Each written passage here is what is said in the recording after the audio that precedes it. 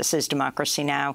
I'm Amy Goodman with Juan Gonzalez. A property management company partly owned by Donald Trump's son-in-law, Jared Kushner, has agreed to pay $3.25 million to the state of Maryland and to reimburse tens of thousands of tenants in Baltimore. Maryland's Attorney General Brian Frosh said, quote, "This is a case in which landlords deceived and cheated tenants and subjected them to miserable living conditions." The state of Maryland sued the Kushner-owned company after ProPublica detailed how the company hounded low-income tenants with a barrage of lawsuits, eviction notices, and late fees, even when the tenants were in the right. ProPublica's 2017 investigation was written by Alec McGillis, who joins us now from Baltimore. He's an award-winning reporter and editor-at-large at the Baltimore Banner. Welcome back to Democracy Now!, Alec. Why don't you lay out what the settlement is about and, most importantly, the behavior of the Kushner company? Sure. This is a really big settlement. It's really hard to find precedent for a settlement this big in a case like this. More than $3 million, as you said. Residents are going to be able to file claims for rent that they had to pay on these incredibly shoddy units. I was in units back in 2017 that had holes in the wall, that had leaks all over the place, that were riddled with mice. One woman had raw sewage coming out of her kitchen sink. She had maggots coming out of her carpet, appliances not working, gas leaks, just these endless problems that tenants had to deal with, and they were still having to, of course, pay their rent and being constantly taken into court by the Kushners. What my article described was just this constant hounding of tenants for alleged missing rent and broken leases. Where they would just, for years and years and years, go after tenants and former tenants, even garnishing their wages. Sometimes tenants would find their bank accounts suddenly just cleared out because the company had just gone in and gotten a court order to take all their money away. And they, of course, were utterly powerless often to fight back, even when they were in the right. There were tenants who had left these complexes in Baltimore before the Kushners bought them in 2012, 2013, in that range. And nonetheless, the company was coming after them for alleged broken leases and unpaid rent from prior years. They basically saw these tenants as a profit center that they were going to squeeze as much money out of as possible. And Alec, what are we talking about here in terms of the numbers of units that the Kushners owned? And can you talk about how this payout was enabled? What was the process like when of the lawsuit? Sure. There are thousands of these units. It's a whole, really kind of a whole hidden world of these, what I called Kushnerville. These, at the time, it was, when I wrote the article, it was 15 large complexes, all sort of across the Baltimore suburbs. This is not in the sort of, urban core of Baltimore. These are not the old row houses that you know from The Wire. These are complexes built in the 60s and 70s that kind of sprawl all around the inner suburbs of Baltimore. About 9,000 units in all.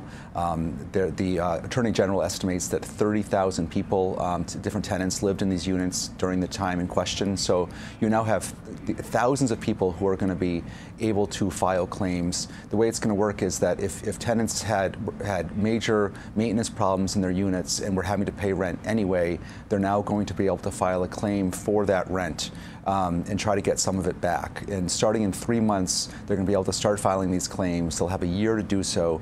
There's going to be a, quote, special master appointed who's going to oversee sort of assessing these claims. Then on top of that, the Kushners are going to have to automatically reimburse tenants and former tenants for the fees that they were unjustly charged over and over, these late fees and court fees that were often not merited and not allowed. So they're going to have to basically automatically disperse that money to people. People are not going to have to file separate claims for that, but they can now file claims for the rent that they paid on these very shoddy units. And this is uncapped, so that means that the Kushners are paying a $3.25 million fine to the state.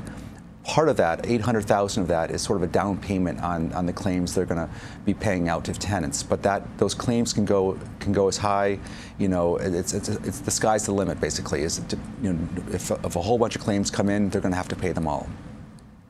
And to what extent has your investigation or the court record revealed the extent that Jared Kushner himself was either directly involved, or was he largely a passive investor when it comes to this to all of these units? He was very, very involved. He was still running the company back in 2012, 2013, when the company decided to buy start buying these complexes. That was his decision to basically, these complexes were providing this incredible cash flow for this big real estate company that had become very highly leveraged, highly in debt with very fancy purchases that it was making in New York. These big investments in New York. The gleaming towers in Manhattan that it owned. Meanwhile, its real core business was the revenue that was coming in from these thousands of units in these very sort of humble areas of Baltimore. So that was his decision to make that investment, and then his decision to pursue these people as aggressively as they did, really to sort of see these tenants as this incredible source of revenue that you wanted to squeeze as much out of as you possibly could. When he became an advisor to the president in 2017, his father-in-law, Donald Trump, and moved into the West Wing, he gave up. He stepped back from that title as president of the company, but he all along has now again retained a very strong hand in the company. And this is his project. Alec, final question, just to put the $3.25 million in some perspective. The New York Times reporting in April, Saudi Arabia contributed over $2 billion to Jared Kushner's new investment fund.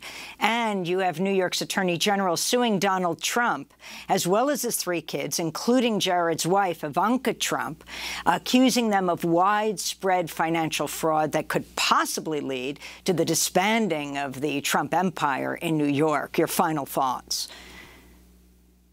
Certainly, the $3.25 million in the sort of the scale of Kushner and their wealth and the Saudis and all that is a relative pittance for them. However, it still represents a really solid form of accountability for these wrongs that we exposed back in 2017. It took 5 years to get here, but still there's now some real accountability here for the way these tenants were treated. And for the tenants who are now able to file claims and are going to get some money back, even if it's just a few hundred, a couple $1,000s, for a lot of these tenants that means a lot, because these tenants are living in a world, in a universe where in a whole different kind of scale of finances than the Kushners. That's what I always found so stunning, was that you had one of the most powerful people in the country sitting in the White House, and just 40 miles away, he and his company were hounding these people who lived in an entirely different world, who often didn't even know that the landlord who was squeezing them for so much money was in fact Jared Kushner, son-in-law to President Trump. Well, Alec MacGillis, we thank you for your work. A reporter for ProPublica. We'll link to your new piece. Kushner Company agrees to pay out at least $3.25 million to settle claims of shoddy apartments and rent abuses.